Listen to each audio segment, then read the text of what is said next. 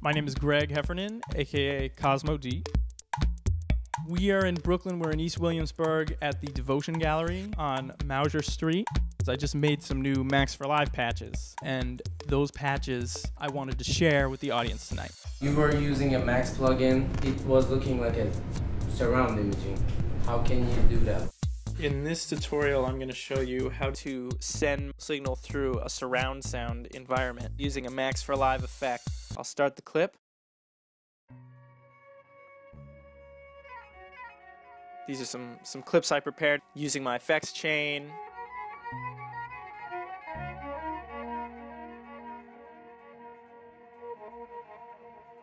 In my CFX track, I have a Max for Live patch called XY Send Nodes. And XY Send Nodes allows me to send audio to specific return tracks.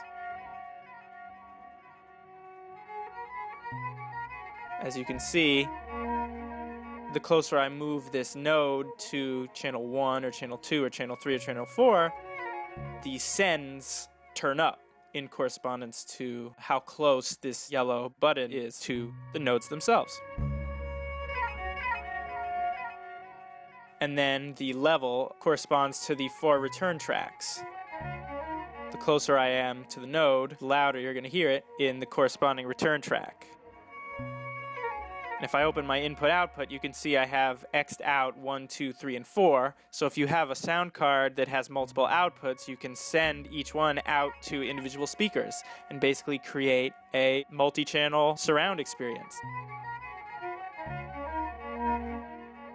The XY can be controlled a number of ways if you have an XY pad on your MIDI controller, but I'm controlling it with my iPhone using a program called TouchOSC.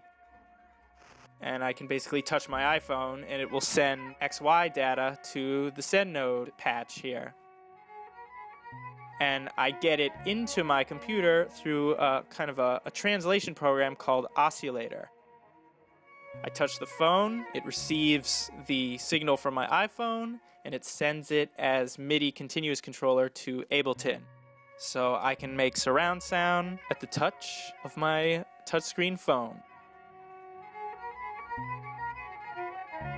There was a certain point where I wanted to do things with Ableton that I couldn't do with Ableton, but I could do with Max. Max took the functionality further because it was an open-ended environment that allowed me to create certain plugins and tools that I was thinking up and solve specific issues that I was having, that only I was having. Join the conversation by following WinkSound on Facebook, Twitter, and YouTube to keep up with everything you need to know about music and audio technology.